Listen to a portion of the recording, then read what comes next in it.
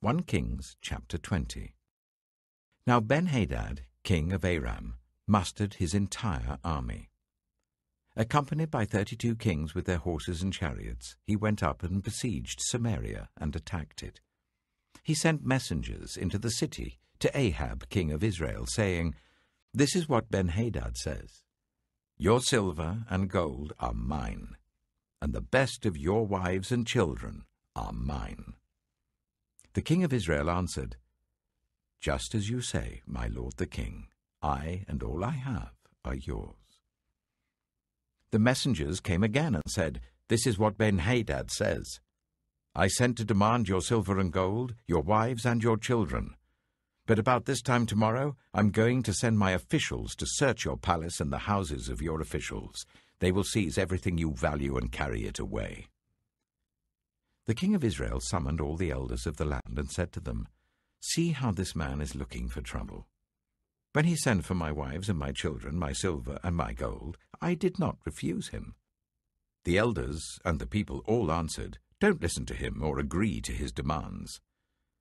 So he replied to Ben-Hadad's messengers, 'Tell my lord the king, your servant will do all you demanded the first time. But this demand I cannot meet.' They left and took the answer back to Ben-Hadad. Then Ben-Hadad sent another message to Ahab. 'May the gods deal with me, be it ever so severely, if enough dust remains in Samaria to give each of my men a handful.' The king of Israel answered, 'Tell him, one who puts on his armor should not boast like one who takes it off.' Ben-Hadad heard this message while he and the kings were drinking in their tents, and he ordered his men, 'Prepare to attack.' So they prepared to attack the city. Meanwhile, a prophet came to Ahab, king of Israel, and announced, 'This is what the Lord says. Do you see this vast army? I will give it into your hand today, and then you will know that I am the Lord.' 'But who will do this?' asked Ahab. The prophet replied, 'This is what the Lord says. The junior officers under the provincial commanders will do it.' 'And who will start the battle?' he asked.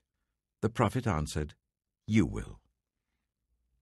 So Ahab summoned the 232 junior officers under the provincial commanders. Then he assembled the rest of the Israelites, 7,000 in all. They set out at noon, while Ben-Hadad and the 32 kings allied with him were in their tents getting drunk. The junior officers under the provincial commanders went out first. Now Ben-Hadad had dispatched scouts who reported, 'Men are advancing from Samaria.'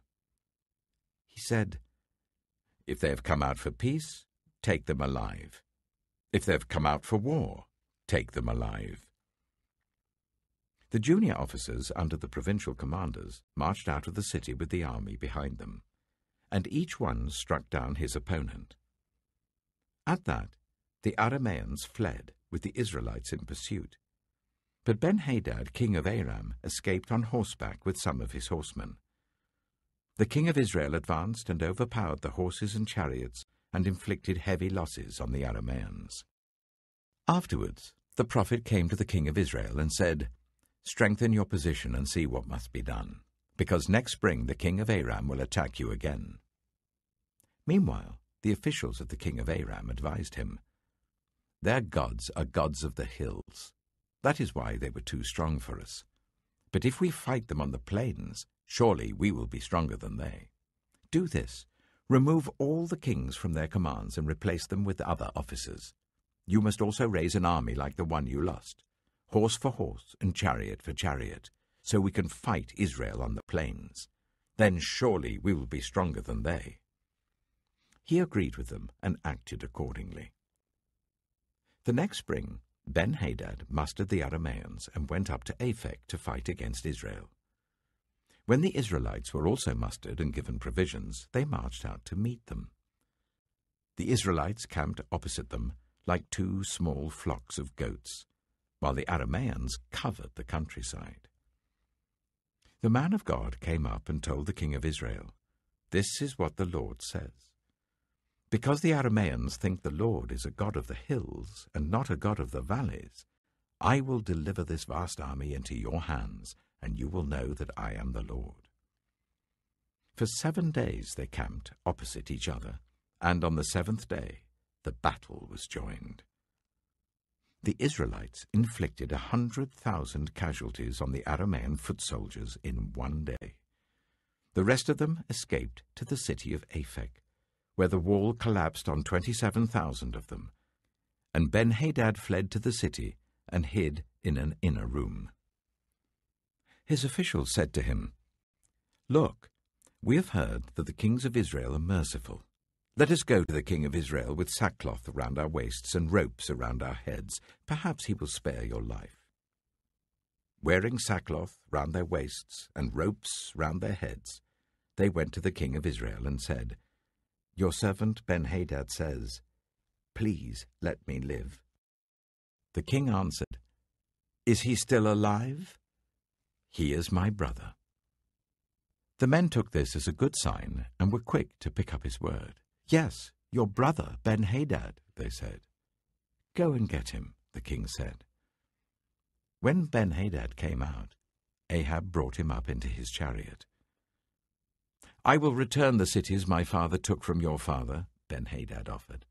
"You may set up your own market areas in Damascus, as my father did in Samaria." Ahab said, "On the basis of a treaty, I will set you free." So he made a treaty with him and let him go. By the word of the Lord, one of the company of the prophets said to his companion, "Strike me with your weapon." But he refused. So the prophet said, "Because you have not obeyed the Lord, as soon as you leave me, a lion will kill you." And after the man went away, a lion found him and killed him. The prophet found another man and said, "Strike me, please." So the man struck him and wounded him. Then the prophet went and stood by the road waiting for the king. He disguised himself with his headband down over his eyes. As the king passed by, the prophet called out to him, "Your servant went into the thick of the battle, and someone came to me with a captive and said, 'Guard this man. If he is missing, it will be your life for his life, or you must pay a talent of silver.' While your servant was busy here and there, the man disappeared." "That is your sentence," the king of Israel said. "You have pronounced it yourself."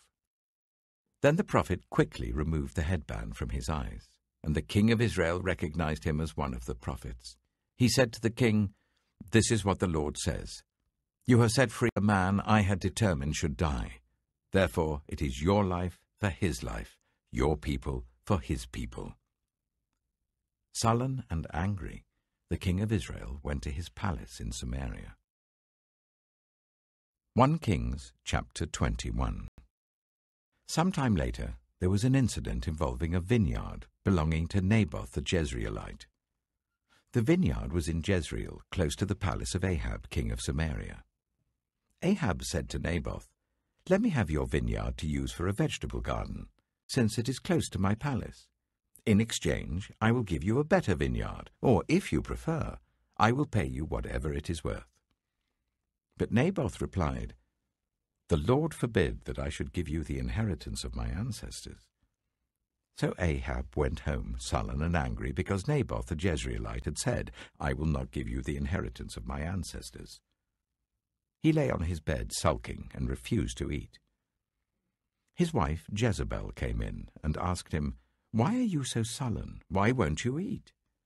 He answered her, "Because I said to Naboth the Jezreelite, 'Sell me your vineyard, or if you prefer, I will give you another vineyard in its place.' But he said, 'I will not give you my vineyard.'"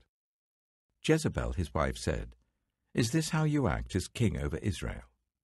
Get up and eat. Cheer up. I'll get you the vineyard of Naboth the Jezreelite."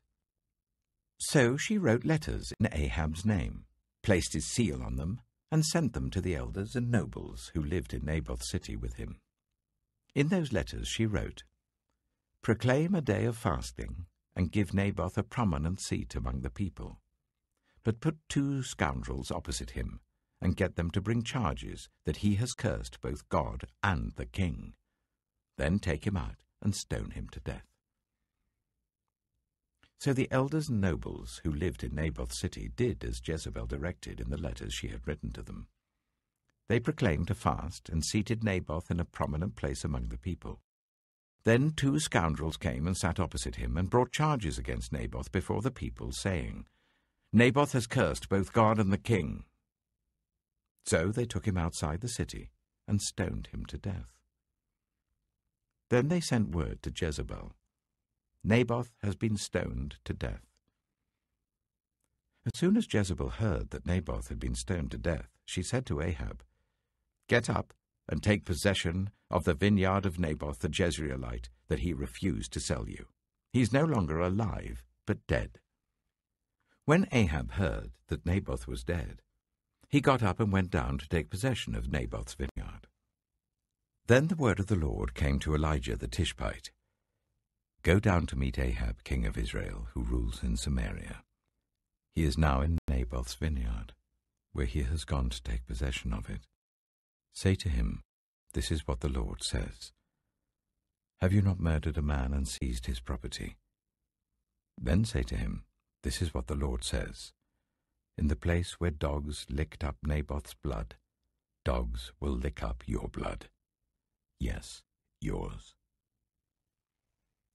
Ahab said to Elijah, "So, you have found me, my enemy." "I have found you," he answered, "because you have sold yourself to do evil in the eyes of the Lord. He says, I'm going to bring disaster on you. I will wipe out your descendants and cut off from Ahab every last male in Israel, slave or free. I will make your house like that of Jeroboam, son of Nebat, and that of Baasha, son of Ahijah, because you have aroused my anger and have caused Israel to sin. And also concerning Jezebel, the Lord says, dogs will devour Jezebel by the wall of Jezreel. Dogs will eat those belonging to Ahab who die in the city, and the birds will feed on those who die in the country." There was never anyone like Ahab, who sold himself to do evil in the eyes of the Lord, urged on by Jezebel his wife. He behaved in the vilest manner by going after idols, like the Amorites the Lord drove out before Israel. When Ahab heard these words, he tore his clothes, put on sackcloth and fasted. He lay in sackcloth and went around meekly. Then the word of the Lord came to Elijah the Tishbite. "Have you noticed how Ahab has humbled himself before me? Because he has humbled himself, I will not bring this disaster in his day, but I will bring it on his house in the days of his son." 1 Kings chapter 22. For 3 years there was no war between Aram and Israel. But in the 3rd year, Jehoshaphat, king of Judah, went down to see the king of Israel. The king of Israel had said to his officials, "Don't you know that Ramoth-Gilead belongs to us, and yet we are doing nothing to retake it from the king of Aram?" So he asked Jehoshaphat, "Will you go with me to fight against Ramoth-Gilead?" Jehoshaphat replied to the king of Israel, "I am as you are, my people as your people, my horses as your horses." But Jehoshaphat also said to the king of Israel, "First seek the counsel of the Lord." So the king of Israel brought together the prophets, about 400 men, and asked them, "Shall I go to war against Ramoth-Gilead, or shall I refrain?" "Go," they answered, "for the Lord will give it into the king's hand." But Jehoshaphat asked, "Is there no longer a prophet of the Lord here, whom we can inquire of?" The king of Israel answered Jehoshaphat, "There is still one prophet through whom we can inquire of the Lord, but I hate him, because he never prophesies anything good about me, but always bad. He is Micaiah, son of Imlah." "The king should not say such a thing," Jehoshaphat replied. So the king of Israel called one of his officials and said, "Bring Micaiah, son of Imlah, at once." Dressed in their royal robes, the king of Israel and Jehoshaphat, king of Judah, were sitting on their thrones at the threshing floor by the entrance of the gate of Samaria, with all the prophets prophesying before them. Now Zedekiah, son of Chenaanah, had made iron horns, and he declared, "This is what the Lord says. With these you will gore the Arameans until they are destroyed." All the other prophets were prophesying the same thing. "Attack Ramoth-Gilead and be victorious," they said. for the Lord will give it into the king's hand." The messenger who had gone to summon Micaiah said to him, "Look, the other prophets without exception are predicting success for the king. Let your word agree with theirs and speak favorably." But Micaiah said, "As surely as the Lord lives, I can tell him only what the Lord tells me."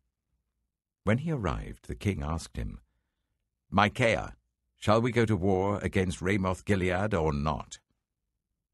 "Attack and be victorious," he answered, "for the Lord will give it into the king's hand."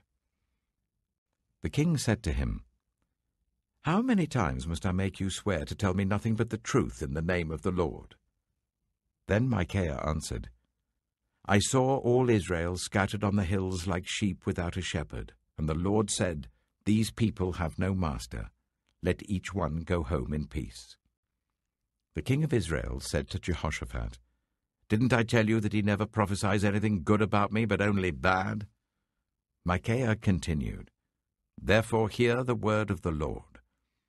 I saw the Lord sitting on his throne with all the multitudes of heaven standing round him on his right and on his left.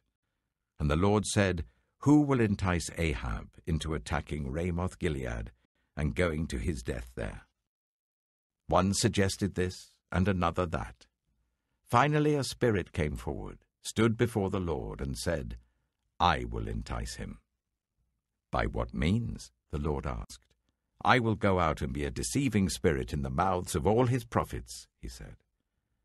'You will succeed in enticing him,' said the Lord. 'Go and do it.' So now the Lord has put a deceiving spirit in the mouths of all these prophets of yours. The Lord has decreed disaster for you."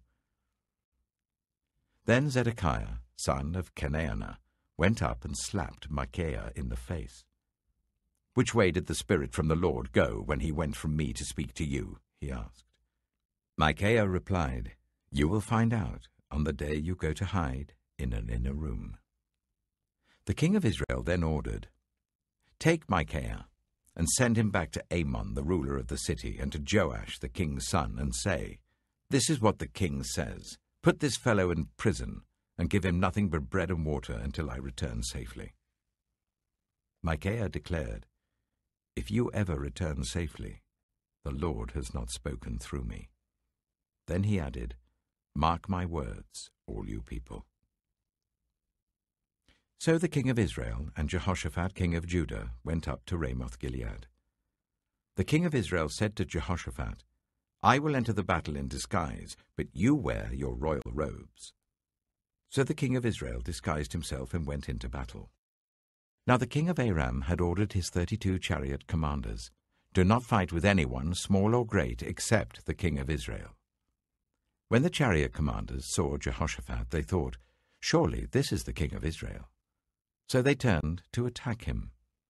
But when Jehoshaphat cried out, the chariot commanders saw that he was not the king of Israel and stopped pursuing him. But someone drew his bow at random and hit the king of Israel between the sections of his armor. The king told his chariot driver, "Wheel around and get me out of the fighting. I've been wounded." All day long the battle raged, and the king was propped up in his chariot facing the Arameans. The blood from his wound ran onto the floor of the chariot, and that evening he died. As the sun was setting, a cry spread through the army, "Every man to his town, every man to his land." So the king died and was brought to Samaria, and they buried him there. They washed the chariot at a pool in Samaria, where the prostitutes bathed, and the dogs licked up his blood, as the word of the Lord had declared. As for the other events of Ahab's reign, including all he did, the palace he built and adorned with ivory, and the cities he fortified, are they not written in the book of the annals of the kings of Israel? Ahab rested with his ancestors, and Ahaziah his son succeeded him as king. Jehoshaphat, son of Asa, became king of Judah in the 4th year of Ahab, king of Israel. Jehoshaphat was 35 years old when he became king, and he reigned in Jerusalem for 25 years. His mother's name was Azubah, daughter of Shilhi. In everything He followed the ways of his father Asa, and did not stray from them. He did what was right in the eyes of the Lord. The high places, however, were not removed, and the people continued to offer sacrifices and burn incense there. Jehoshaphat was also at peace with the king of Israel. As for the other events of Jehoshaphat's reign, the things he achieved and his military exploits, are they not written in the book of the annals of the kings of Judah? He rid the land of the rest of the male shrine prostitutes who remained there even after the reign of his father Asa. There was then no king in Edom. A provincial governor ruled. Now Jehoshaphat built a fleet of trading ships to go to Ophir for gold, but they never set sail. They were wrecked at Ezion-Geber. At that time Ahaziah son of Ahab said to Jehoshaphat, "Let my men sail with yours." But Jehoshaphat refused. Then Jehoshaphat rested with his ancestors, and was buried with them in the city of David his father. And Jehoram his son succeeded him as king. Ahaziah son of Ahab became king of Israel in Samaria in the 17th year of Jehoshaphat king of Judah, and he reigned over Israel for 2 years. He did evil in the eyes of the Lord, because he followed the ways of his father and mother, and of Jeroboam son of Nebat, who caused Israel to sin. He served and worshipped Baal, and aroused the anger of the Lord, the God of Israel, just as his father had done. Psalm 123. I lift up my eyes to you who sit enthroned in heaven.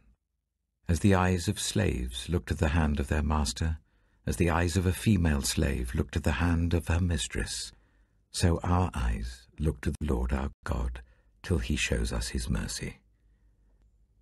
Have mercy on us, Lord, have mercy on us. For we have endured no end of contempt. We have endured no end of ridicule from the arrogant, of contempt from the proud. Proverbs chapter 30. The sayings of Agur, son of Jacob, an inspired utterance.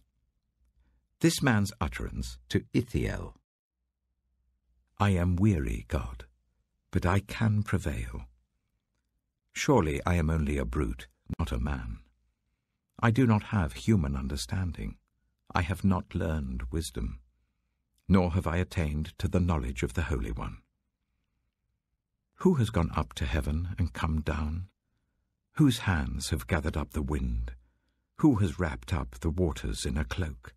Who has established all the ends of the earth? What is his name, and what is the name of his son? Surely you know. Every word of God is flawless. He is a shield to those who take refuge in him. Do not add to his words, or he will rebuke you and prove you a liar. 2 things I ask of you, Lord. Do not refuse me before I die. Keep falsehood and lies far from me. Give me neither poverty nor riches, but give me only my daily bread. Otherwise I may have too much and disown you and say, Who is the Lord? Or I may become poor and steal and so dishonor the name of my God. Do not slander a servant to their master, or they will curse you, and you will pay for it. There are those who curse their fathers and do not bless their mothers, those who are pure in their own eyes and yet are not cleansed of their filth, those whose eyes are ever so haughty, whose glances are so disdainful, those whose teeth are swords and whose jaws are set with knives, to devour the poor from the earth and the needy from among the human race. The leech has 2 daughters. Give, give, they cry. There are 3 things that are never satisfied, 4 that never say enough. The grave, the barren womb, land, which is never satisfied with water, and fire, which never says enough. The eye that mocks a father, that scorns an aged mother, will be pecked out by the ravens of the valley, will be eaten by the vultures. There are 3 things that are too amazing for me, 4 that I do not understand. the way of an eagle in the sky, the way of a snake on a rock, the way of a ship on the high seas, and the way of a man with a young woman. This is the way of an adulterous woman. She eats and wipes her mouth and says, "I've done nothing wrong." Under 3 things the earth trembles, under 4 it cannot bear up: a servant who becomes king, a godless fool who gets plenty to eat, a contemptible woman who gets married, and a servant who displaces her mistress. 4 things on earth are small, yet they are extremely wise. Ants are creatures of little strength, yet they store up their food in the summer. Hyraxes are creatures of little power, yet they make their home in the crags. Locusts have no king, yet they advance together in ranks. A lizard can be caught with the hand, yet it is found in kings' palaces. There are 3 things that are stately in their stride, 4 that move with stately bearing: a lion, mighty among beasts, who retreats before nothing; a strutting cock, a he-goat, and a king, secure against revolt. If you play the fool and exalt yourself, or if you plan evil, clap your hand over your mouth. For as churning cream produces butter, and as twisting the nose produces blood, so stirring up anger produces strife.